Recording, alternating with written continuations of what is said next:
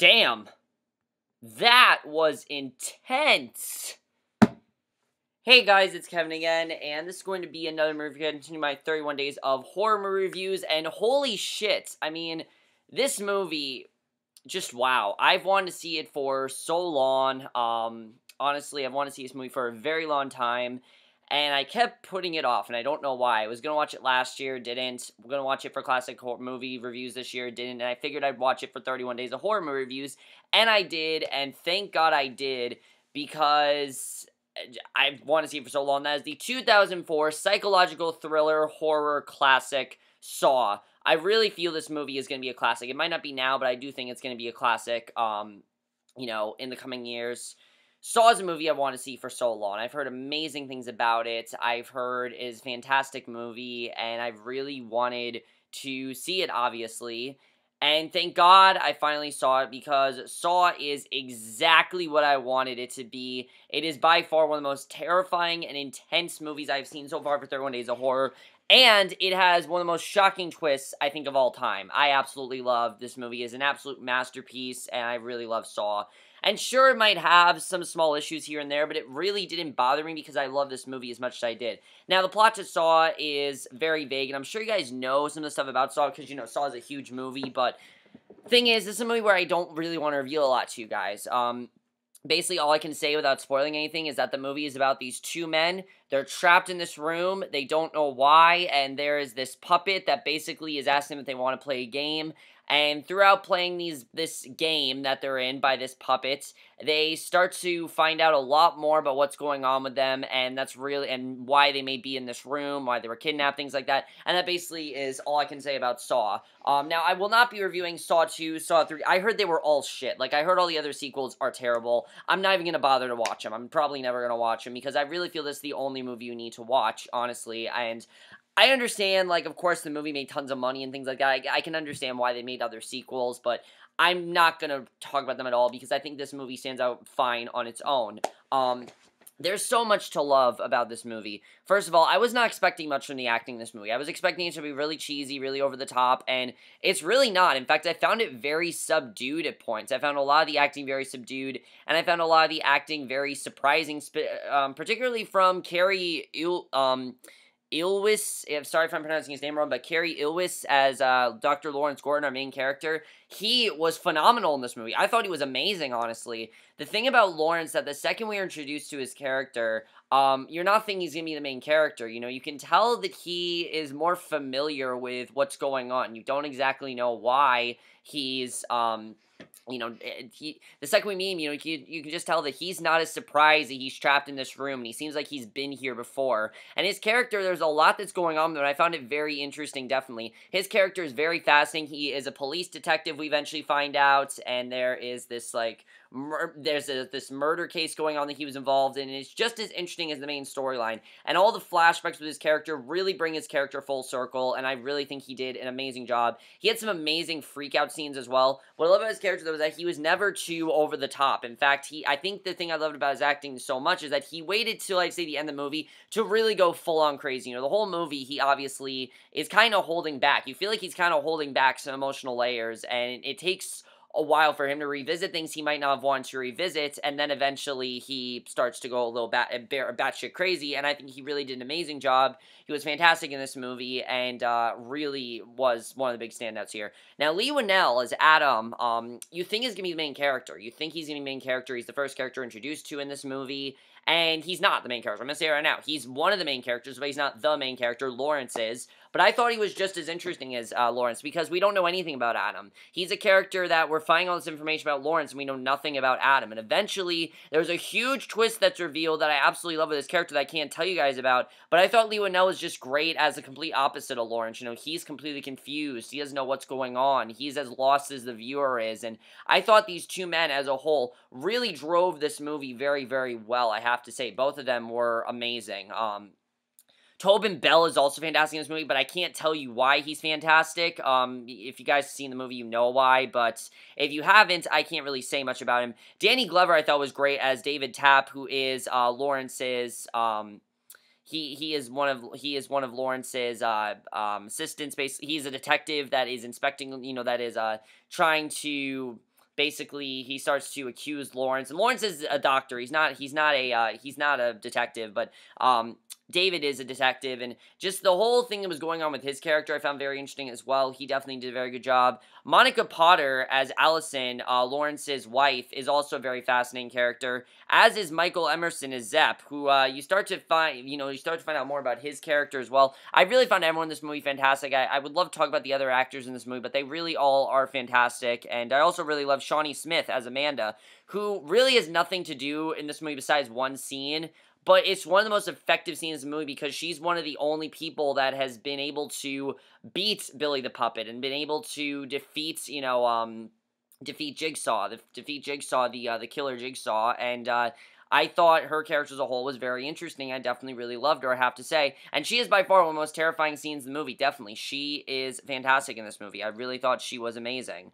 But overall, I thought all the acting was amazing, and everyone really did a great job. But let's talk about James Wan here, who is definitely, I think, one of the masters of horror working today. Sure, he might not do horror movies anymore, but you can tell why he is regarded as such a great horror movie director. This and Insidious are both perfect. What I love about his movies is that he never does, like, false jump scares. He never does anything just for shock value. He has a driven story throughout it, and this is a movie where he forces you to pay attention. I really loved about his character, about his directing. His directing was just fantastic in this movie. The tone of this movie is very mysterious. This is actually a bit of a mystery, I'd say, for like the first half of the movie, and I thought he definitely did a very good job with that. And also, the opening scene of this movie is, I think, one of the best opening scenes I've seen in a horror movie in a while. It's such a great opening scene, and I think James Wan really directed this to perfection and really was fantastic in terms of directing. He really was fantastic, I have to say. I definitely was very impressed by his directing.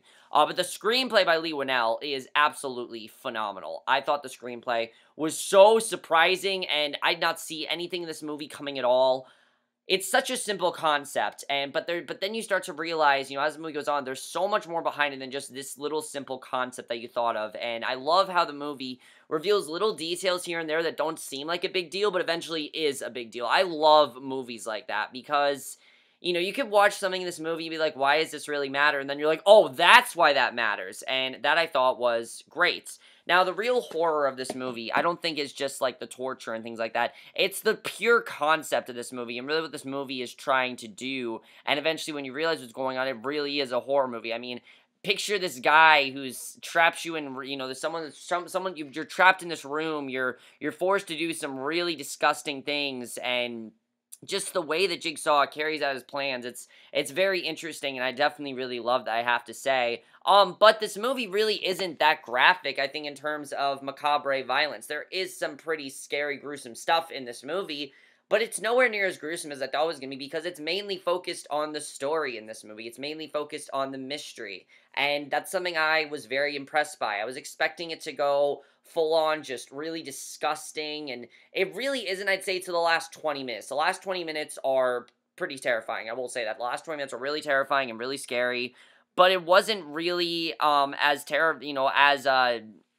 as disgusting throughout the movie. It's much more of a psychological scary. I mean, just knowing what these characters have gone through is very well done, and I definitely really loved seeing what these characters have gone through, and I thought their storylines were very interesting because of that, and that's the reason why I loved it as much as I did. Really, I think is because of how great the screenplay was. It's a very compelling story. The cinematography is just amazing in this movie. Every shot looks fantastic.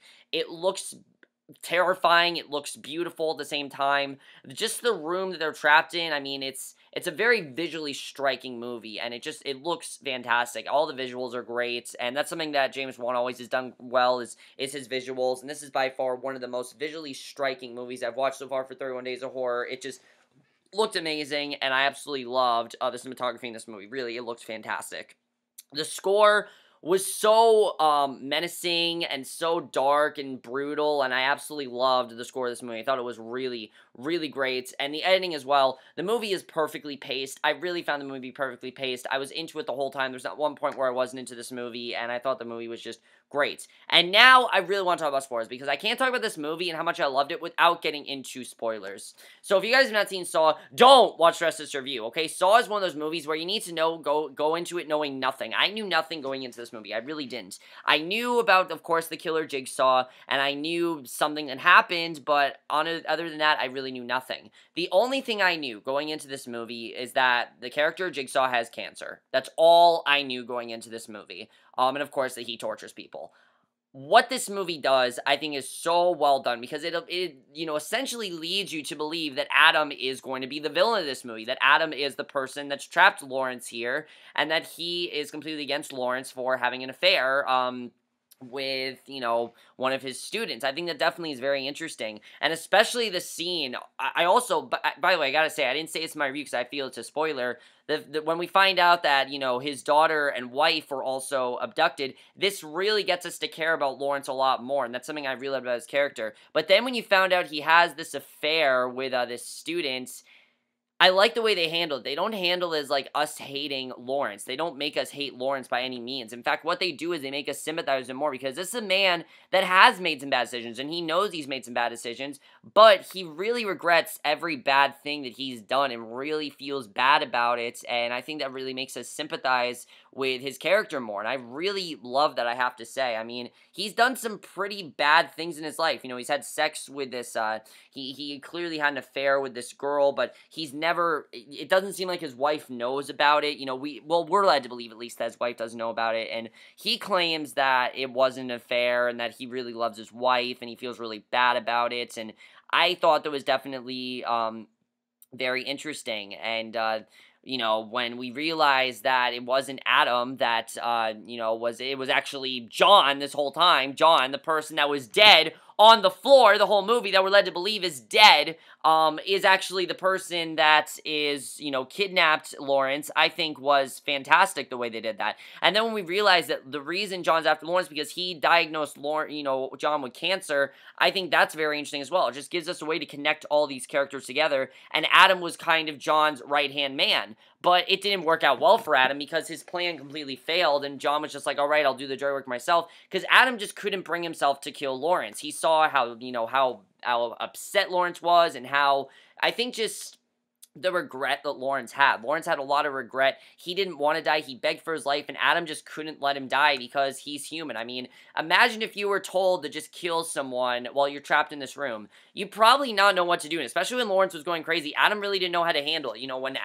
When Lawrence cut off his foot, I knew it was going to happen. By the way, don't look at the poster of this movie because it's very much of a spoiler. I'm not happy about the poster at all because it really does spoil a very important part of the movie. But, the poster spoils that, but other than that, I think that was very well done. That's something I definitely really enjoyed.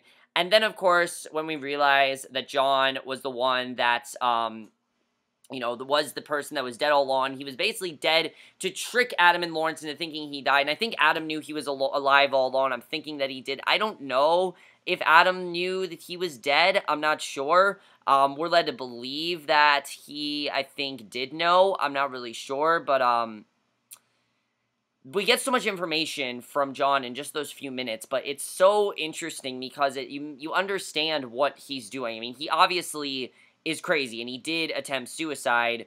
He did, of course, attempt suicide, but then, of course, he was diagnosed with cancer, and you think that, they thought he supposedly died from it, but he didn't die, and that's what I think makes his character very, very interesting, and I really love that. And, that's something I definitely really love. Now, we do find out that Adam was a photographer hired by the detective to follow the man he suspected being the killer. Because he thought that Lawrence was the killer, and that's basically what was going on. I was thinking he was David's, John's right-hand man. But no, he was actually after Lawrence. He thought that Lawrence was the killer, and I think that definitely was very interesting, only to find out that the man that was dead on the ground was actually a killer. It's very fascinating the way that was done, and I absolutely love that. And those last 15 minutes are just so brutal. I had no idea what was going to happen. I thought he was just going to kill both of them, but no, he lets Lawrence live, and I'm not really sure why John let Lawrence live. I think it's because maybe John, I think it was, like I said, the regret and things like that. I don't really know why, but for whatever reason, he did let Lawrence live, and I thought that was definitely very interesting that we found that out. But overall, guys, I saw, and then the ending where John just leaves Adam to die, it's truly terrifying. It's terrifying to think about. It's terrifying that he's going to probably just torture him and leave him dead, and he's not going to help him at all. It's terrifying. I think John sees Lawrence as someone that can help him, and Adam, he's too unstable to help him out, and Lawrence he is going to have help him, and basically, I believe in the second one he does have Lawrence help him, I'm not really sure, but also Amanda, I think, becomes a much bigger part of the story as well. But other than that, guys, Saw is, I think, a classic. I think it's an amazing movie. It's a movie that I think everyone really does need to see at some point. I absolutely loved pretty much every minute of Saw. It's a movie that it's very shocking. You guys will definitely be very shocked by it. And I'm definitely going to give Saw a 5 out of 5 or an A+. I found this movie to be a masterpiece. I found it very shocking and truly, truly something that I will not forget, definitely.